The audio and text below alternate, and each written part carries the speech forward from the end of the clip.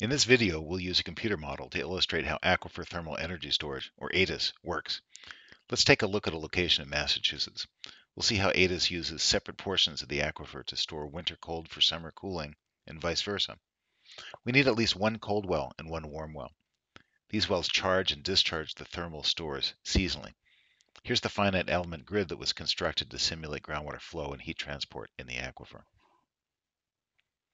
As we zoom in on the warm and cold wells, we'll get ready to simulate 5 years of operation starting in winter of year 1.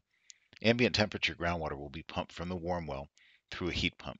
Chilled water exits the heat pump and is injected at the cold well, where the cold store is charged over the winter. Let's stop the simulation after the first winter. Groundwater in the cold store will remain cold into the summer when it can be used for cooling. Because ATES delivers cooling energy from a seasonal store, the cooling is very energy efficient, typically using 60 to 70% less energy than conventional air-cooled chillers. Restarting the simulation, it's now the beginning of summer, and we can see the cold store discharge while the warm store is recharging. This cycle continues for 4 more years. Note that the temperatures we're using are only a few degrees above and below the ambient groundwater temperature, which is about 50 degrees Fahrenheit here. And there we have it, 5 years of sustainable heating and cooling with aquifer thermal energy storage. Thank you for watching.